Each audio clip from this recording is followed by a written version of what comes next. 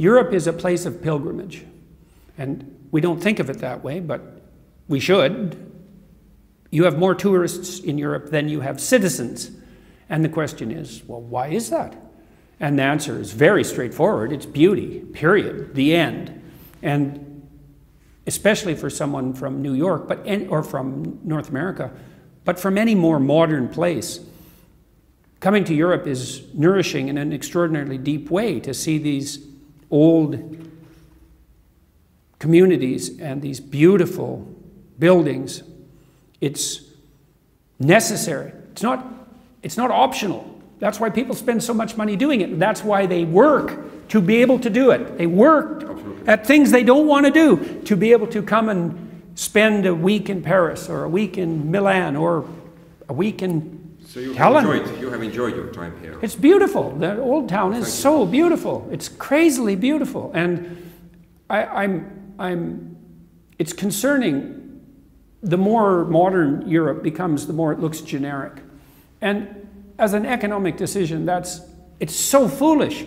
You have this immense heritage of stunning beauty, and it's almost incalculably financially worthwhile. It's like, capitalize on that. That's what you have to offer the world, and it's something.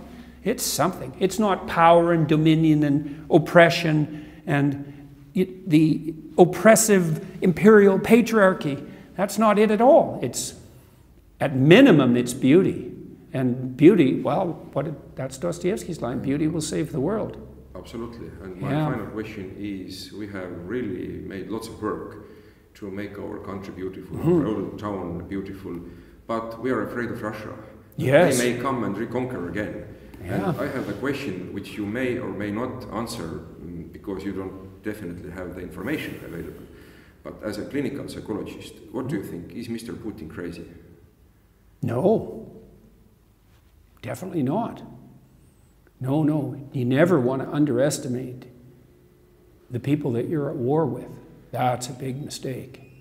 I see no evidence at all for clinical psychopathology on Putin's side. And Russians are complicated, and he's complicated. He is by no means the worst leader that Russia's had in the last 100 years.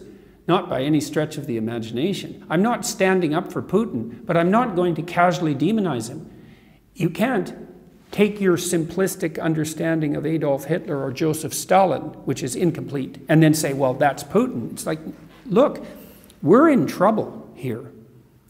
Wars tend to spread, and everyone thought when the First World War started, yeah, it'd be a few months. And then when it wasn't, they thought, well, we'll win easily. It's like, no, that isn't what's going to happen. And the people thought the same thing in World War II. And they thought the same thing in Afghanistan.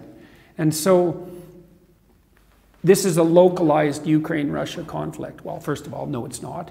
It's a war by proxy of Russia against the entire West. Obviously, now all the world isn't on board with that, but much of the world is, but not all of it. And so, you know, you might say when your sleeve gets caught in an industrial machine and only an inch of your sleeve is in, you think, well, I've still got my whole arm. It's like, yeah, for the next 10 minutes. But don't be thinking that that's how it's going to be in half an hour. And it'll be an absolute bloody miracle if this doesn't engulf us all. And there's a high probability of that. With all of that, all that entails, what would it mean for the Russians to lose? Like, let's say that's what the West wants. We want Russia to lose. Okay, well, what do you mean by that, lose exactly? Do you want the Russians to feel that they're going to lose? They have atom bombs. What is going to happen to a country that's already paranoid and misguided if they also think they're going to lose? You think they're just going to lose and we're not going to lose along with them? That's not going to happen. And so we're playing with fire on, and I think I've written an article called The Civil War in the West, because I think what's happening in Russia and Ukraine is a civil war in the West. That's just where it started. Russia's the West.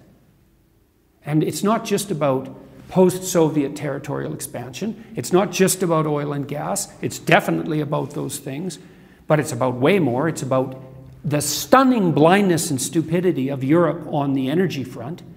Who didn't know this was going to happen? Who's so blind that they believed that making Europe dependent on Russian oil and gas for environmental reasons wasn't going to produce this? And, well, we didn't know. Well, if you're a statesman and you didn't know that, you are so incompetent that it defies comprehension, because that's so self-evident. And so now we're in that situation. Second question about responsibility and the long perspectives. Yeah, and the practical perspective too. You know, it's, well, you have these idiot environmental utopian ideas. Well, what are you willing to sacrifice to that? Well, how about the energy stability of Europe? Okay, great. Well, now here we are. So, you know, we're dreaming of a planet where there aren't people to be a cancerous growth. Well, enough nuclear exchange and we might just get that. So we're playing with fire. Let's keep our fingers crossed that we can still survive. Yeah, for well. next 100, 500 years as civilization. 1 year. Even 1 year would be. Yeah, even 1 year. There's going to be mass starvation in the fall. There's going to be mass migration into Europe again.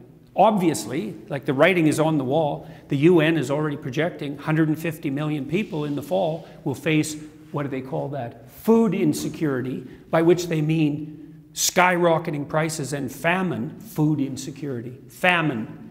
So yeah, it's really not good.